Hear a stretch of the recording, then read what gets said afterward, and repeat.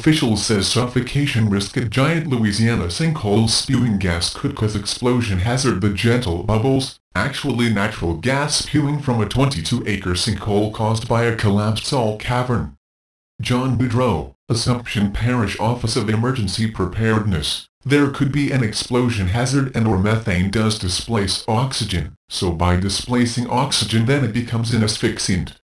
Carla Ailman, former Bayou Corn resident, we are never going back. We'll never feel safe there again. They can never say that it will be safe there again. Hello everybody. There's a strange story going on right now. That's about a blowout on a deep oil horizon again.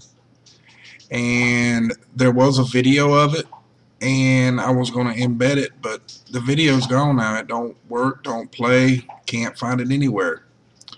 So with that, I'm going to let y'all hear the rest of this little clip, the writing here with the robot, and then we're going to talk some more, or I'm going to talk some more in the video. Blowout happened about 9:50 a.m. on Hercules platform number 265, which is located about 40 miles south and 10 to 15 miles west of Grand Isle, according to the Coast Guard. Officials told WDSU that 44 people were evacuated on 2 lifeboats, and all are said to be okay. A Coast Guard cutter and 2 aircraft were sent to assess the situation. Hercules Offshore owns the platform, but Jefferson Parish emergency management officials said Walter Oil and Gas was the company conducting drilling at the time of the incident. Initial reports indicate natural gas began working its way to the surface, as crews were in the process of pumping mud. JPEM participated in an early afternoon call that included members of the Governor's Office of Homeland Security and Emergency Management as well as the Coast Guard.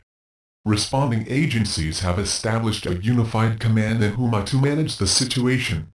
The Federal Aviation Administration has posted flight restrictions for the immediate area. Check back with WDSU.com for updates. Okay folks, y'all heard that, right? I'm a little confused. I don't know why it's so important. The newscaster everywhere that I look is still up. The only thing that's not there now is the video to the information, and I don't quite understand. I do understand. Well, let me explain this to y'all in the best way I know how. They starting a propaganda story to take our minds off of another story. Whatever that story may be, it doesn't matter. And here it was a little bitty gas pipeline exploded in Mobile, or I think that's what it said. Maybe not, I don't remember. But anyway, it was a little gas explosion, and it's on this story. It has nothing to do with an oil rig nowhere. I just don't understand, people. There's something happening. I need y'all's help to help me investigate it. You see that I went through just about every one of those, and I don't get it. There's something going on. There's something they're hiding. So don't just look for this story. Look for whatever else they're hiding. They're hiding something, or they're trying to take people's mind off of whatever they've already found. Maybe it's got to do with, let's see, Nick Begich, his little newscast. Maybe it's the Russian and the United States conflict going on right now. I really don't know, folks, but this is very curious to me. And when I see stuff like this happen,